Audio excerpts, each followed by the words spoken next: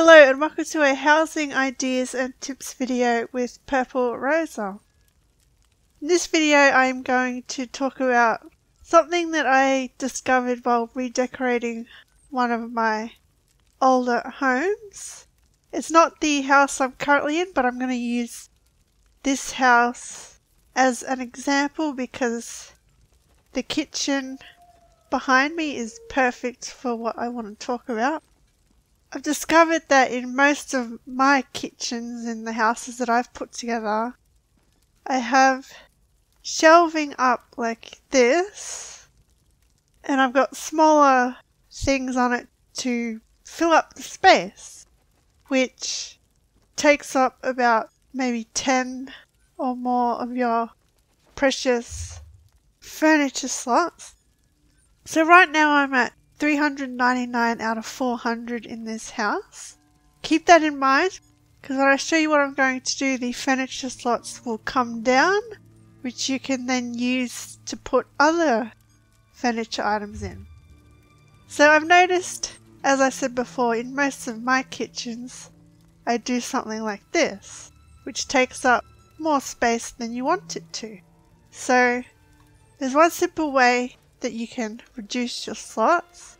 So I'll get rid of this shelf, get rid of these two urns, I'll get rid of these fruit, I'll get rid of this corn basket, I'll get rid of that, and I'll keep the meat out. So right there I've saved about 7 furniture slots. What I'm then going to do is look at the wardrobes here. This is in the furniture crown store, but I'm not going to purchase these. I'm just going to show you what I mean. So I've got rid of that shelving and the food there. And in a kitchen I found the simple way to replace that shelving is by using a wardrobe. Because these wardrobes are a good size and you can use them as like a pantry to pretend that there's food and stuff in them for your kitchen. So there's many different styles of wardrobes, and they are classed as wardrobes, but they are more like cupboards to me, some of these, which you can use as a pantry type cupboard in your kitchen. So there's many styles to choose from. Most of these are craftable in the game. And yeah, they're good to use in a kitchen. So as I don't have any spare wardrobes on me, but I do have some here in my house that I can move. So as an example, you can move this red guard wardrobe here, and you have your pantry, and you can pretend there's those food items in there that I removed, which was the oranges, tangerines, basket of corn, the known crux bowl which I use as spice bowls. So this meat hook I can then move there, and basically all I've done is removed all that food and stuff I had on that orc shelf and just placed that wardrobe there, and it still gives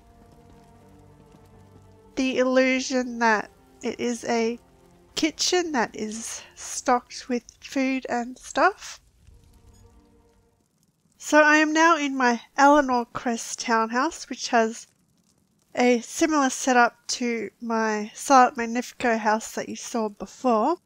So I've got the orcish shelving again, as you can see, with food items and that around it.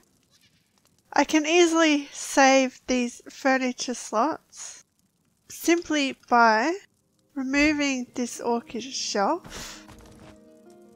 I will keep some of these sacks and that out, because once you fill it out, you can make it work. So I'll just remove these fruit items. I'll keep that one out. move these pumpkins. I'll remove this basket and that chest. I'll keep some of these out. So my furniture limit was actually at 600. I should have checked that first, but I know I was at max slots. So far I've gotten rid of 8 items. I'll keep these out and we'll probably move some more stuff around, but I'll just show you the simplest way. So with that orcish shelving removed and some of those fruit items, I do have some wardrobes now. I just made some dark elf ones just to show you as an example.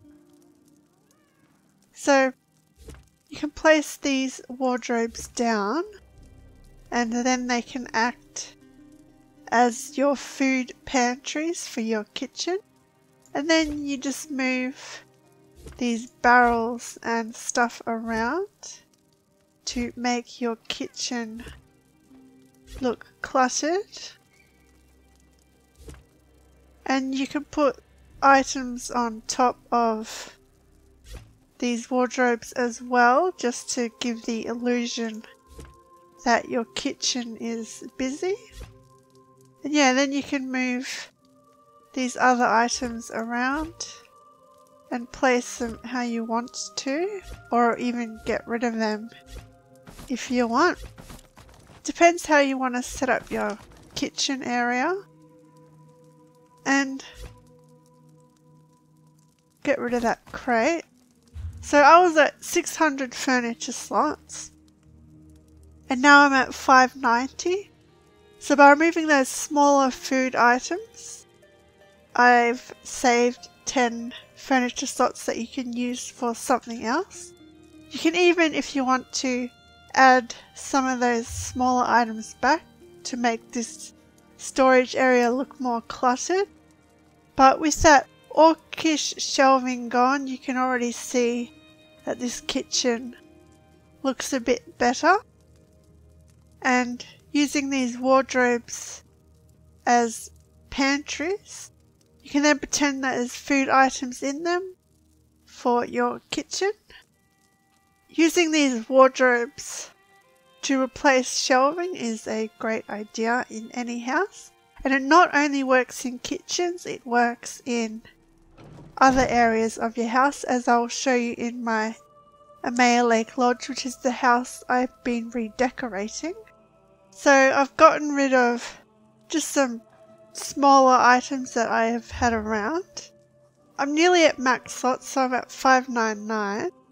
But because I've removed some smaller items, I've been able to replace it with like these wardrobes and dressers here to fill up this space more. And as I said with the kitchens before, you can pretend that these items are full of other items for roleplay reasons. What I mean by that is, as this is the entrance doorway to the house, this wardrobe could be used to put coats or shoes in. And this dresser here could be used just to house general housing items you might put in there. And in this room here that I've made, I've got like a little office area for my banker, which I'm pretending is my house butler. So this would be where he would keep records of purchases and stuff. And in this wardrobe I put here, you can pretend there's like paper and other office type stuff in there. And under here is like a storage area, which I will expand upon. But yeah, this can be like where you keep household cleaning products, so like towels or brooms or other things. And up here I've also added more these are actually the Dark Elf chest of drawers, but there's other drawers and items you can use. So you got the Breton have a chest of drawers. So yeah, the Dark Elf one. There's an Imperial one, but that's only a Crown Store furniture one, so don't get that. But you find other drawers like this that you can use and just place around. So I've put a wardrobe there just to fill up the space here. They really work well to create the illusion that there's items in them. And my kitchen here, which has changed quite a bit, as you're seeing now, my older kitchen had the orcish shelving as well, and I've put other smaller food items around. So I got rid of that and replaced it with these Dark Elf wardrobes just to fill up the space, and again they would be used as a pantry to store food items in with your kitchen. And this one here would, for roleplay reasons, would have your dishes like your plates, your bowls, cookware or whatever in it, instead of like with my townhouse dining room. As you can see here, I put plates on the dressers, but I can totally get rid of those plates, get rid of those dressers, and put maybe 3 of these wardrobes up, which would save me using those 4 plates. So I'd in the end be saving on 4 of my furniture slots because I got rid of those 4 plates that I had.